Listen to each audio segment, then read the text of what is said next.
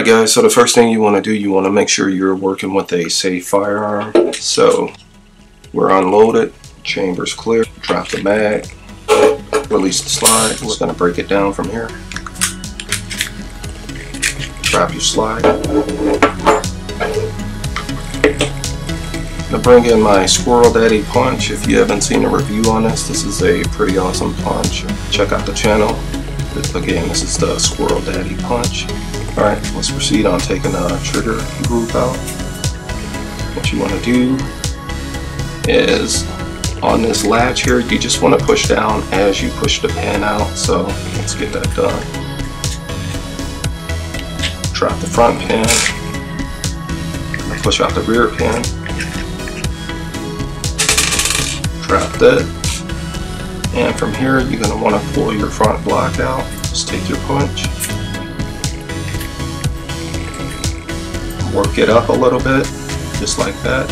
You can pull it out by hand. Stay.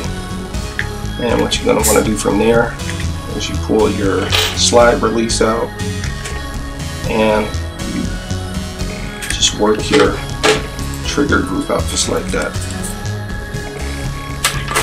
There's a pin located right there, and we're literally going to have to push that pin through the other side. So the next thing you want to do is disassemble your trigger. You're going to want to unseat your trigger bar.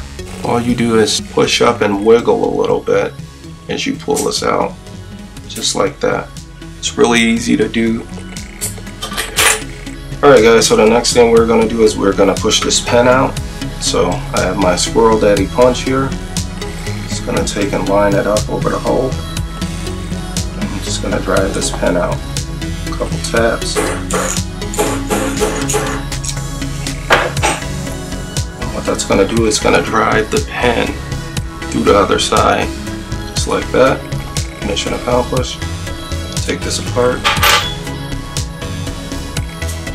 and we're going to get this pin out. Stand by. Let me get my pliers. Let me sit this here. I'm just going to pull it all the way,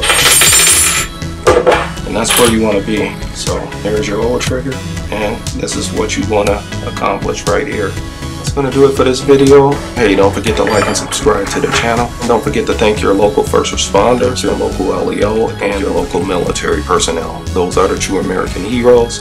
Mr. Vetter, out.